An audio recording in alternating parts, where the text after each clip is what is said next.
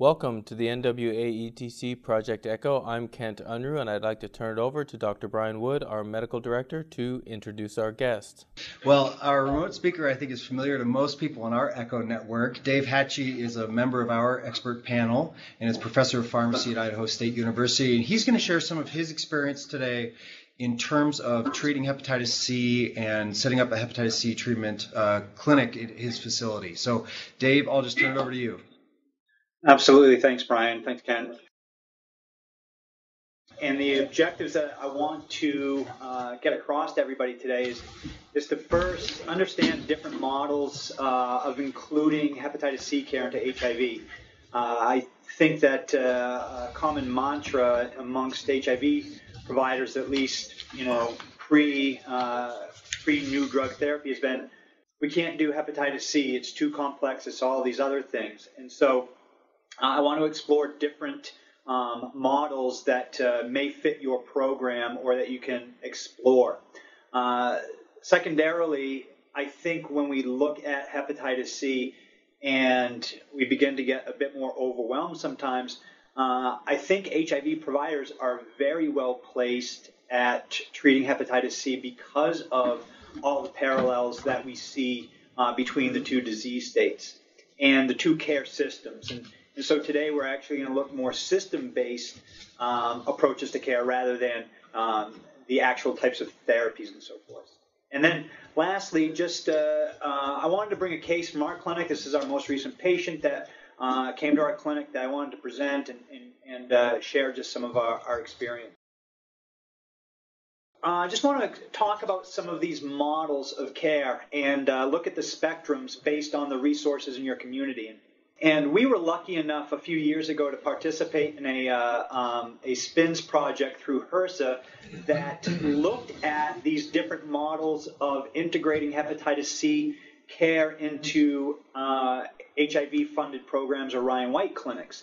And when you look at these different types of models, they're kind of on a spectrum, if you will. And take the first model is identified as a primary care management with expert backup. And this is a model that fits our clinic. And this model is where we don't have really any resources that are specific to the care of a hep C patient in our community. We don't have a hepatologist. We don't have a lot of good substance abuse providers or access to psychiatry. And so this model usually uses the HIV primary care providers as the management and as the managers of the hepatitis C care, but collaborates with various specialists, whether it's community specialists, like maybe a quick referral and evaluation by a gastroenterologist to screen for other problems or conditions. But we've used the ECHO model as our quote-unquote specialty backup, where all of our co-infected patients are presented to the ECHO panel for discussion, evaluation, guidance, and treatment follow-up. So using the ECHO model in this has proven to be beneficial. I think also the data that has come from the ECHO studies showing that remote management who manage patients is just as effective as specialty care.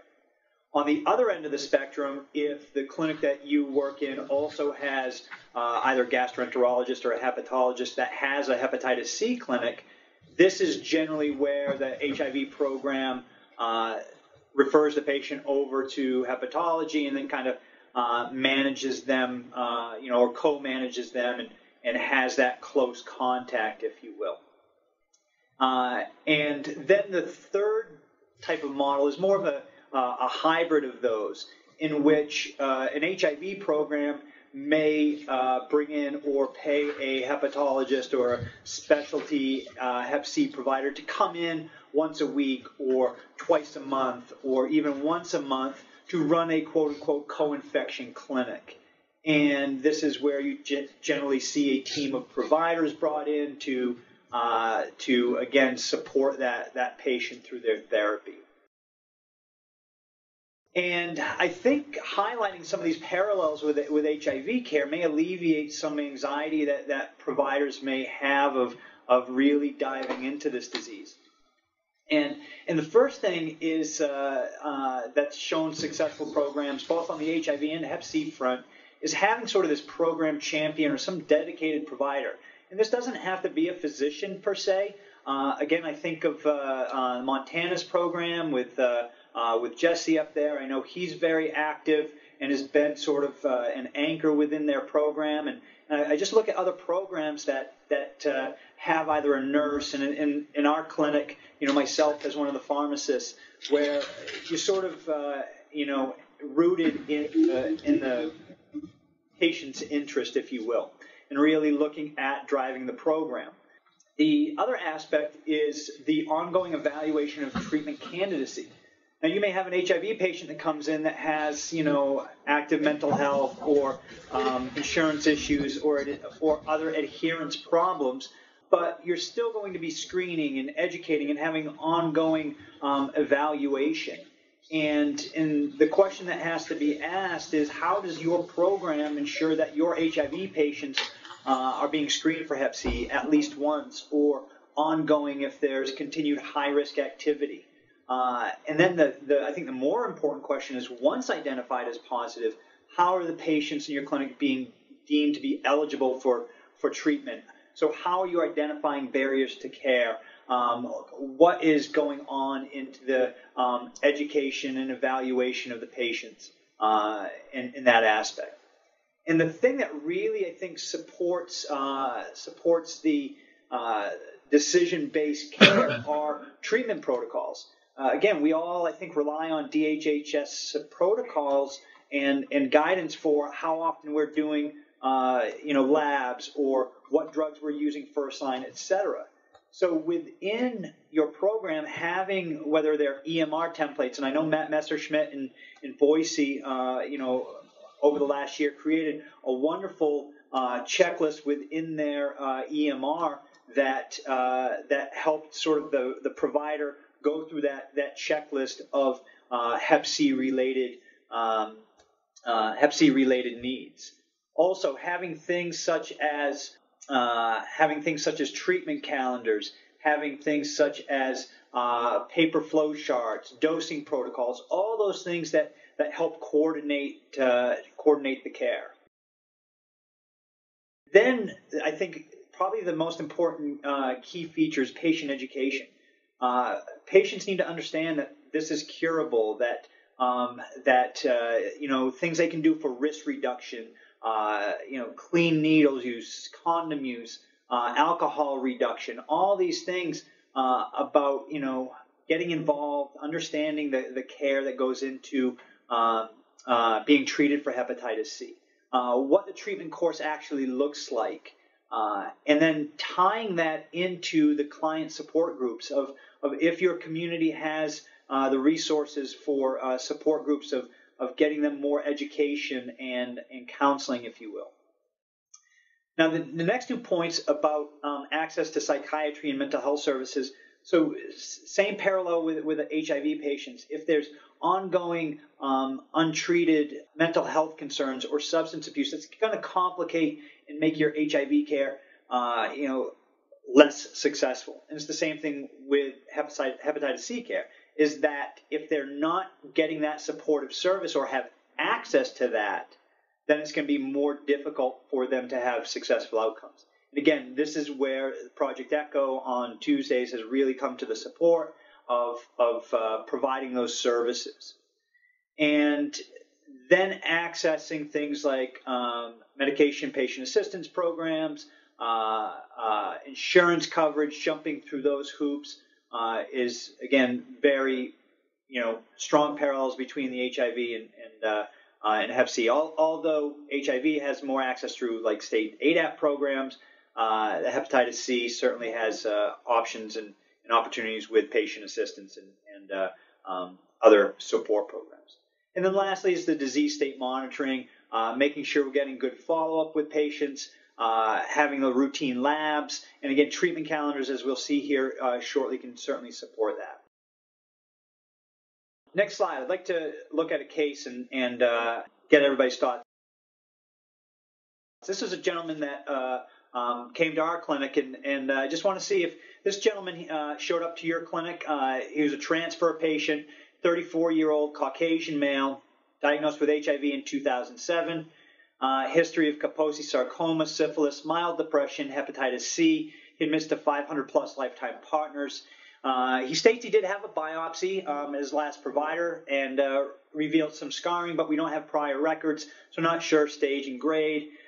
He had an active methamphetamine addiction, had inpatient treatment in the spring of 2013, has had a couple subsequent relapses, primarily because of boredom and loneliness, and his most recent use was in the past 30 days. He is an intelligent and accomplished individual. He has a BS in microbiology, 2 master's degree theology, psychology. He is a retired priest and looking at getting into a PhD program, but currently unemployed, uninsured, and lives at home with his parents.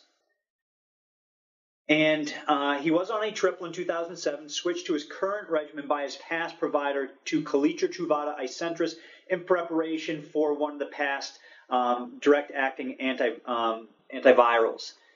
He states he has impeccable adherence even when he was using methamphetamine, and he has the documented continuous viral suppression to support that. His current labs, he's got a CD4 count of 500, viral load of less than 20, genotype 1A, 1.5 million. He's Hep B negative, and you can see some of his important Hep C markers there of elevated AST and ALT. Albumin, total bilirubin is a little bit elevated. H&H is normal. Platelets borderline. INR is normal, and TSH normal. So have an audience response slide. I want to know what you would do with this patient who walks into your clinic who's basically already been prepped for hepatitis C therapy by his past provider. Would you initiate therapy immediately? Would you wait until he's abstinent from methamphetamine for at least 6 months, given the fact that he's had recent use? Would you repeat his biopsy? Or would you send him off for mental health and substance abuse while working up his Hep C? We actually presented this patient to the ECHO network and kind of had a split decision, and I'll get to that in a second. But I wanted to give a couple tools, and I know I'm running short on time, but these are a couple tools that we use to help keep us in check and where we are with our sort of role with our patient. Is once somebody's had an antibody test that's come back positive and they have a positive reflex to genotype, we get their viral load, we get their genotype, they actually go through a whole pre-treatment screening process where they meet with their medical provider, they get worked up, presented to ECHO, they go through the routine labs, the physical exam, the education. Do you want therapy? Do you not want therapy? We have had some patients that just back off and say, I don't want to go through it. I don't want to worry about it. So it's really gauging interest and sort of candidacy, if you will. Then they also have an appointment with our pharmacist. They receive some education. They do evaluation of insurance, patient assistance work. They get tied into all of that.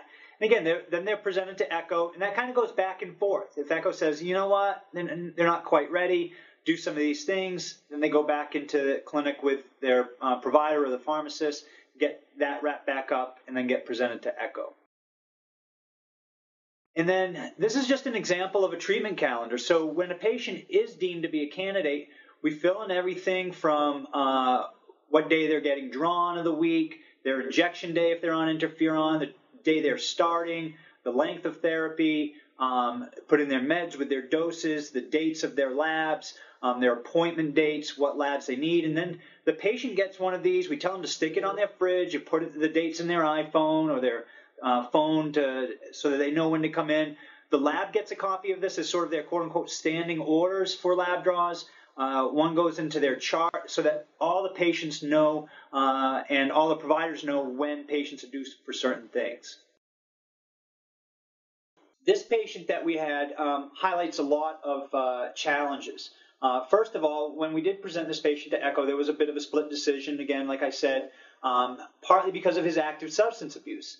And again, that's a bit of a public health concern. Do you treat somebody that may have risk for reinfection? Do you not? Do you cure him so that if he does expose somebody else, then he's cleared? But the patient did agree to the following terms. Again, we kind of do an informed consent where patients agree to their treatment. So he started mirtazapine for depression and reduced meth use. He comes to clinic weekly for his injections of his interferon. He's agreed to random drug screens with potentially withholding therapy if he comes back positive. He has weekly counseling.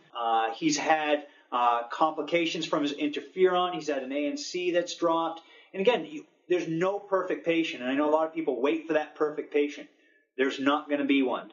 So just pick one that you think you can work with and kind of go from there. Take questions.